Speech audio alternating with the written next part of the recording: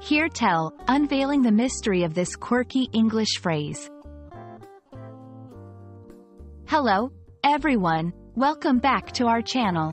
Today, we're diving into a very interesting phrase in the English language. Here tell. You might have come across this phrase in books, movies, or someone using it in a conversation and wondered about its meaning and usage. Well, worry no more. In this video, we're going to explore what here tell means, how to use it properly, and share some examples to help you get comfortable with this phrase. So, let's get started. The phrase, here tell, is a colloquial expression that's used in English-speaking regions to mean, to hear about something from someone else. It's generally used to refer to information that has been passed along, often by word of mouth, not from direct experience. In essence, when you hear tell of something, you are hearing about it through the grapevine. While here tell might seem like a straightforward phrase, its origins are quite interesting. It's a colloquialism that has been used in English for many years, and it can be traced back to the way stories and news were spread before the age of digital communication. Here tell has a distinctly old-fashioned or rural sound to it, and you're more likely to encounter it in historical novels or in the dialogue of characters portrayed as folksy or traditional. Now let's look at some examples to see how here tell is used in sentences.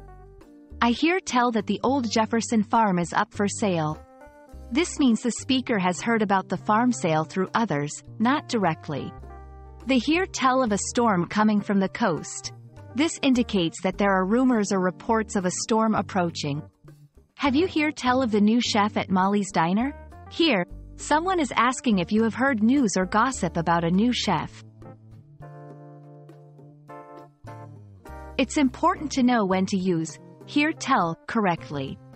While it's not commonly used in formal writing, it is perfect for creative writing or when portraying a certain character's voice or dialogue.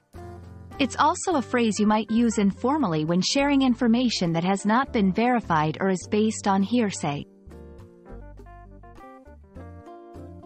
Using here tell can add a flavor of authenticity to your speech, especially if you're trying to convey a colloquial tone. However, be mindful that its use can also portray a reliance on informal sources, which may not always be reliable. So, while it's a fun and colorful phrase to use, it's best reserved for the right contexts. That's all on here tell. We hope this video helps clarify how and when to use this phrase.